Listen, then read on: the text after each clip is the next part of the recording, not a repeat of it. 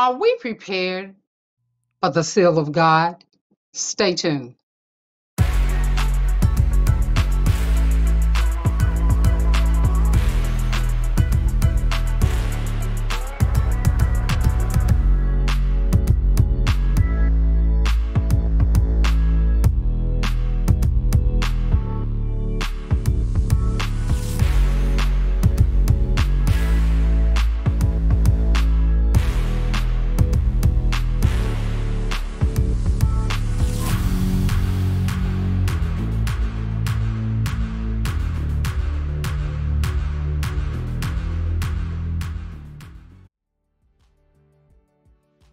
Hello and welcome. I'm Elder Sandra Tillman of Abney Chapel Seventh-day Adventist Church.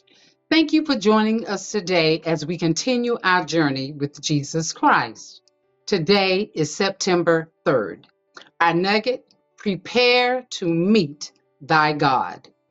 Our scripture comes from Amos chapter 4, verse 12.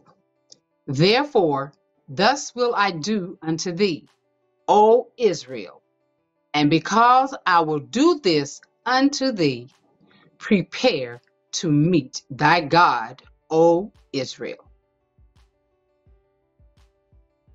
You know, when I first heard that caption, prepare to meet thy God, God is letting you and I know He is serious about what is getting ready to happen in this world. That means we've got to not only spend time with Him, do Bible study, witness, get ourselves together, prepare to meet thy God. We get so caught up sometimes in helping others and going here and taking care of that, doing everything for everyone else. But are we ourselves prepared to meet our God? Are we so tired that we can't pray? Are we so tired that we can't pick up our Bible and read it? Are we so tired that we can't even listen to the Word of God? Prepare to meet thy God has more than one meaning. But God is speaking not only to literal Israel, but He is speaking to spiritual Israel as well. I do not care what church you are from. God is coming for a people, His church. Not an Adventist church, not Baptist, not Methodist, not Catholic, not Episcopalian. He's coming for His church. Are we prepared to meet God? His Christian church, His Christ-like church. That is the church that Jesus is coming for. Are we prepared to meet Christ? And He is not talking about the church corporately only. He is talking about the individual church. Are we ready to meet our God? The time is coming when Jesus will say, and we hear it all the time, he that is holy, let him be holy still. He that is filthy, let him be filthy still. He that is righteous, let him be righteous still. He that is just, let him be just still. He that is unjust, let him be unjust still. Prepare to meet that God. What are we doing to prepare to meet Jesus? Jesus one day will no longer plead for you, and He will no longer plead for me. Are we ready to see Him when He returns? We must prepare now to meet our God. Those of us that are not sealed, I want you to get this, everyone, with the Holy Spirit, will be on their own during the time of trouble. Let me say that again. Those of us who are not sealed with the Holy Spirit of Jesus will be on our own during the time of trouble. Remember last week we spoke on, how can I say it? There are going to be those that the Holy Spirit is going to possess one, but He's not going to possess the other, or He's going to fall on one, but He's not going to fall on the other. That's what it meant. It did not mean a literal, He's going to take one up to glory and leave it. No. And I want to put a pin in it because I have to say this. If He took us up to glory, when he returns with a retinue of angels, where are the people that he took to glory? That should tell you and I something. We have to be prepared to meet our God now in this present date and time. Why? Because the time is now, the time is short, and Jesus is soon to come. So what does it mean those that do not have the seal of God are on their own during the time of trouble? Remember, the Holy Spirit will only possess those permanently who have stood the test of time of loyalty to him. They've had a relationship with him.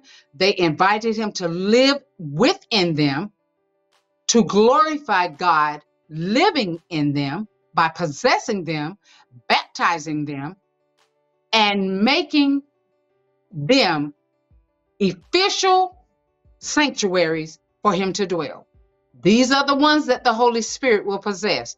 Those of us that the Holy Spirit will not possess during the time of trouble, we're left at the enemy's hand. We have no protection if we're not sealed by God. He will only seal those who are prepared. So it's not time to straddle the fence with our relationship with God. We are either going to walk with him or we're going to walk with Satan. There's nothing in between.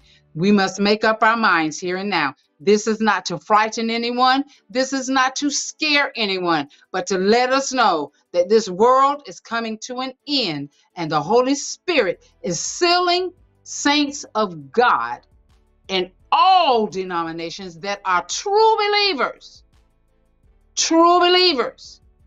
of God. And they're going to stand for the right, though the heavens fall. You see, Jesus will protect those who are sealed by God. It doesn't mean we may not go through something, but he will give us the strength and the power to speak the words of God through the power of the Holy Spirit, and he will give us the ability to stand firm, faithful, and strong in him. Through the grace of God, we conquer evil. Evil does not conquer us.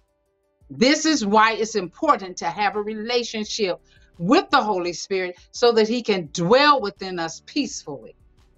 Those who hold on to pride, hatred, jealousy, envy, selfishness, hang on to this world, the wrongs in this world, and call them right, hold on to the wrong deeds of this world, will not stand in the presence of the holy God. Why? Because only holiness can stand in the face of holiness. I'll give you a prime example. When Adam and Eve walked with God in the cool of the day, they were not afraid of God. But when they sinned, they ran from God. Why? They were no longer wholly connected to God. We have to be connected with God through the Holy Spirit. This is what keeps us going. This is what keeps us motivated in God. May God help us to be ready and prepared to stand right through the power of the Holy Spirit. Remember, it is the power of the Holy Spirit that is going to get us through in the last days. But if we're not sealed with him, we cannot prevail in Jesus Christ. It is only through the Holy Spirit of Jesus that we will be more than conquerors for Christ's sake. And remember, the race is not to the swift, nor to the strong, but those who are willfully enduring until the end. We may be broken up, but Jesus said the race is to those who make it across the finish line. May God help us to be prepared. Let us pray. Dear Jesus, seal us, your children, for the day of redemption. We know that time is sooner and quicker than we think. We see it all around us. Help us to be prepared. Help us to study, to show ourselves approved unto you, workmen needing not to be ashamed, rightly dividing your truth. We bless you, God. We magnify you for your word and for helping us to be ready. In Jesus' name we pray. Amen. May God bless us all.